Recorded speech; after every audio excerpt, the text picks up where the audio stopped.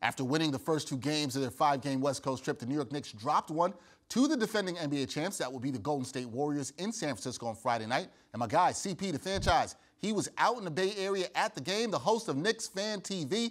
You see him pointing to the hat right there. He joins me now. CP, how was your time in San Francisco?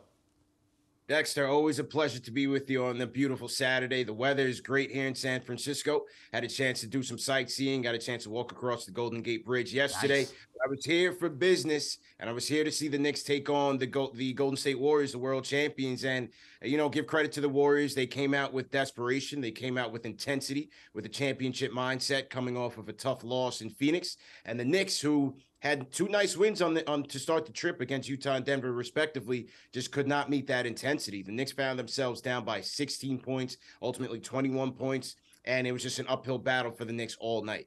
Yeah, it was an uphill battle for them all night, CP. You mentioned it. We saw some fight from the Knicks earlier this week, Utah and Denver, as you said. Yeah. But when you look at this game and what happened against Golden State, okay, they're the champs, but what was your takeaways in this game for what they were able to do, what they showed against the Warriors? Well, a few things. Number one, the shooting just wasn't there, right? Coming into this matchup, the Knicks were shooting fairly well from 3, only shooting 26% from 3 on this night, and give credit to the Warriors. I thought their defense was excellent last night. The Knicks only 16 assists last night, where they averaged 25 assists in the last 2 road games as well. So the ball movement really wasn't there, and overall their energy wasn't there. We also have to look at RJ Barrett shooting 4 for 30 from downtown from the 3-point mark over his last 5 games. And RJ, from what the Knicks are saying, has been under the weather and has been ill. But the question mark is, why is Tom Thibodeau continuing to play him long minutes and allowing him to play through the slump? I understand that Tom Thibodeau wants a shortened rotation to give guys a rhythm, but at the same time, last night he had 2 capable, efficient shooters on the bench in Quentin Grimes and Evan Fournier, and did not look to those guys at any point in the game. And so you have to kind of question that there. Yes, you want rhythm in a shortened rotation, but in a night where the Knicks were not shooting well, those guys, especially Quentin Grimes, needs to find a way onto the court. I'm glad you mentioned R.J. Barrett there because, as you said, he continues to struggle shooting the ball. We know he's been battling a cold for the past week or so, but what's your level of concern with his recent shooting slump here? Well, RJ has always been an inconsistent shooter across all of his last 3 seasons, but to whom much is given, much is expected. And RJ Barrett, having signed that 4-year, $120 million contract extension, Knicks fans and the organization are going to expect a consistent, thorough, 2-way performance from RJ Barrett. And right now, he just hasn't been living up to it. And so you hope that he can break out of that slump. But at the same time, I'd like to see Tom Thibodeau say, okay, he doesn't have it.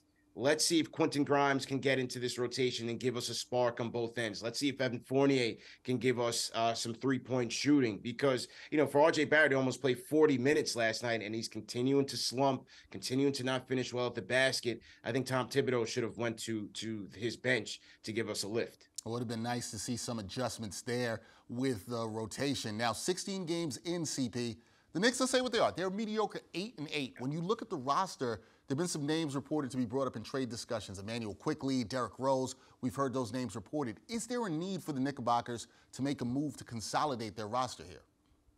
Yes, I think there is. And as our guy Ian Begley had mentioned earlier this week, both Derrick Rose and Emmanuel Quickley's name have come up in trade rumors. The Knicks have a bevy of young talent on their roster. They also have 11 first-round picks in the next 7 years. And so right now, with the Knicks not having much top-end talent, Leon Rose has his work cut out for him. And how will he improve the team going forward? And the one thing is that, with Emmanuel Quickley and Derrick Rose being on the trade block, there's also Jay Crowder out there, guys of that caliber, those type of veterans. But those type of moves only keep the Knicks in middling ground. They only keep them mediocre. The Knicks have to make a move for their future to either put them in serious, legitimate playoff contention or to pare it back, trading some of your veterans like an Evan Fournier and a Derrick Rose, continuing with the youth movement and drafting more young talent, hopefully at the top end of the NBA draft. And this year, this draft class is supposed to be stacked. Supposed to be stacked. And as you know, CP, I hear you talk about it all the time on KnicksFanTV.